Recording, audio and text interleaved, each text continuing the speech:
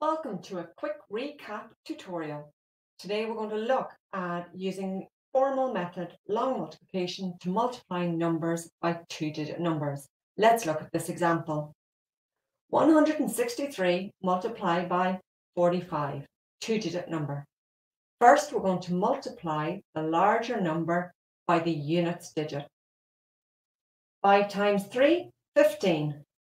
Next, 5 times 6 is 30, plus 1 is 31. 5 times 1 is 5 plus 3, 8. We can see that 163 multiplied by 5 gives us an answer of 815. So step 1, multiply the larger number by the units digit. In this example, 5, 45. 4 is the tens digit, 5 is the units digit. Now it's time to multiply by the tens value, 40. Remember, place your 0 in the units position. That means that you are multiplying by 40, not 4. We continue by multiplying like normal. 4 times 3 is 12.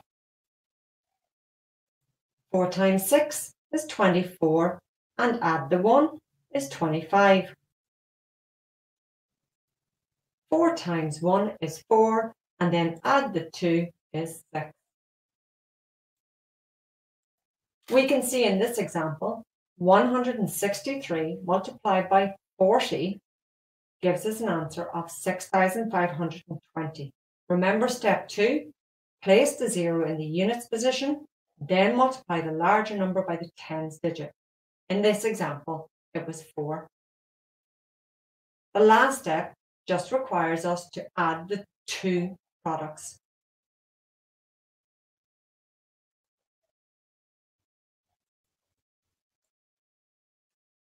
All right. 13. Okay, let's look at one more. Here's a larger number, four-digit number, 5,074, multiplying it by the two-digit, 36. Step 1. Let's multiply the larger number by the unit digit. 6 fours are 24. 7 sixes, 42. Add on the 2, 44. 6 zeros is 0. Add on that 4, 4. 5 sixes, 30. Step 1 complete. Moving on to step 2. 5,074 multiplied by 30. Place my 0 in the units position. That is so important. Now, 3 times 4, 12. 7 times 3, 21. Add 1, 22. 0 times 3, 0. And place my 2 down. 5 times 3, 15. Step 2 is now complete. 5,074 multiplied by 30 gives you a product of 152,220. All that's left to do now is add the two products. Step 3. 4 and 0, 4. 4 and 2, 6. 4 and 2, 6. 0 and 2, 2.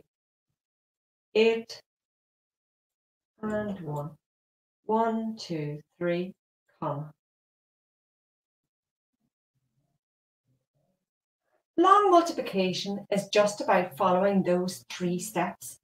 Multiply the larger number by the units digit. Place the 0 in the units position when you move to step 2, multiplying by the tens value, and then add the two products together. But there are certain things that you've got to do to make sure that you get the right answer.